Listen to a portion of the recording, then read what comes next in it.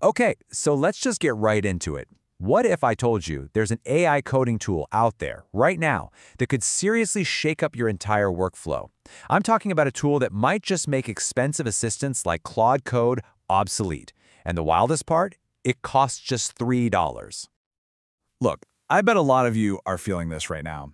You jumped on the AI coding hype train, maybe shelling out some serious cash for the big-name tools, only to watch the prices climb and the quality kinda dip.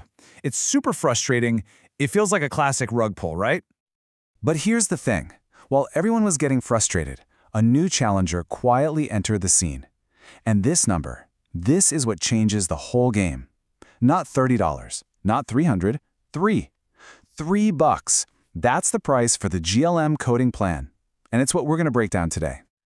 So here's our game plan. We're going to start with the problem everyone's facing, then introduce this $3 challenger. After that, I'll show you the secret sauce for setting it up, a few advanced tricks, and then, we'll figure out if this thing is actually the right fit for you.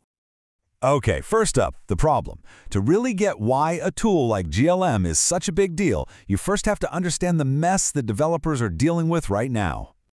The promise was just incredible, wasn't it? We were all supposed to have these brilliant, cheap AI sidekicks helping us build the future. But the reality? Well, it's been a bit different. Costs have gone through the roof, the service can be flaky, and a lot of the early believers feel like the rug was just yanked out from under them. But all that frustration actually led to something good. It led to a search for a better way. So let's meet the hero of our story, the GLM coding plan. It's a seriously powerful alternative that's not just cheaper, but in some ways more reliable. So what is this thing? Well, its biggest strength, its superpower, is its ability to actually listen. It runs on the GLM 4.5 model, and look, it's not always going to be perfect on the first shot, but, and this is a huge but, it's amazing at taking your feedback and fixing its own mistakes. That ability to learn is a total game changer. Now, they do have a $15 Pro plan, but honestly, the place you want to start is right here with the $3 plan. It gives you so much more firepower than you'd expect for the price, and it's more than enough for most of us to really see what this thing can do.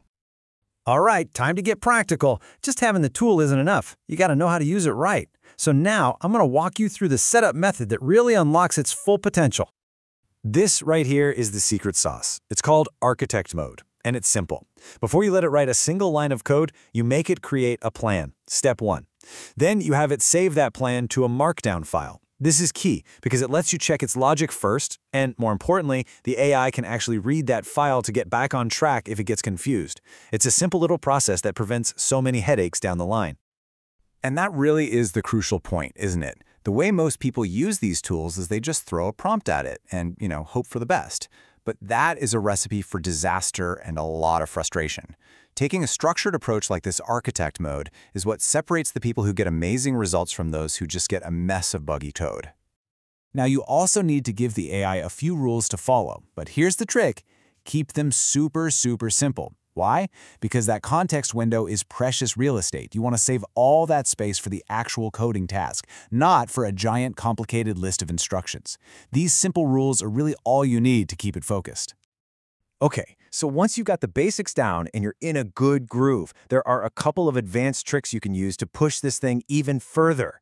This is all about handling its biggest limitation and just squeezing every last bit of performance out of it.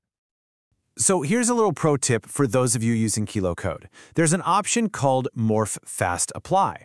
What it does is it uses a totally separate, fine-tuned model just for applying the code edits. Yeah, it costs a little bit extra. We're talking maybe $1 per million tokens, but it cuts down on errors so much that it saves you a ton of time. And as we all know, time is money. Now, we've got to be real about the tool's biggest weakness. The base GLM 4.5 model, it's not multimodal. That means it can't look at a screenshot of a bug or a design you want it to build. It's a bummer, but don't worry, there are some really great workarounds. You've actually got a few fantastic options here. For one, you can use the Gemini Flash API, which is free, to basically turn an image into text that GLM can understand. Or, for about 60 cents per million tokens, you can just use the GLM 4.5 vision model, which has native image support built in. The point is, you have cheap, flexible ways to solve this problem. So, we've talked about the problem, the solution, and all the methods to make it work. Which brings us to the big question. Is this the right tool for you? let's get into the final things you should consider. Let's address the elephant in the room. Some people are concerned that GLM is a Chinese company. The source's perspective on this is pretty straightforward. They see GLM as a business, just like any other AI company. And they point out two key things. Their models are open source, and so far, they haven't pulled the rug out from under their users, which in today's market is a pretty big deal. So here's the final breakdown. The pros are huge. The price is just unbeatable, which gives you incredible freedom to experiment, and that feedback loop is fantastic. On the cons side, it might take a couple of tries to get something perfect, and for some folks, the company's origin is going to be a sticking point. And this quote really gets to the absolute heart of it. That $3 price, it's not just about saving a few bucks. It's about freedom. The freedom to try new things, to build more stuff, and to fail fast and cheap. Because that's where real innovation actually comes from, not from failing slow and expensive. So I'm going to leave you with this question to chew on. In this crazy, fast-moving world of AI, are we starting to shift away from chasing some impossible, expensive version of perfect? Could it be that the future is actually built on tools that are affordable, flexible, and just good enough to get the job done? It's a shift in thinking that could really change everything.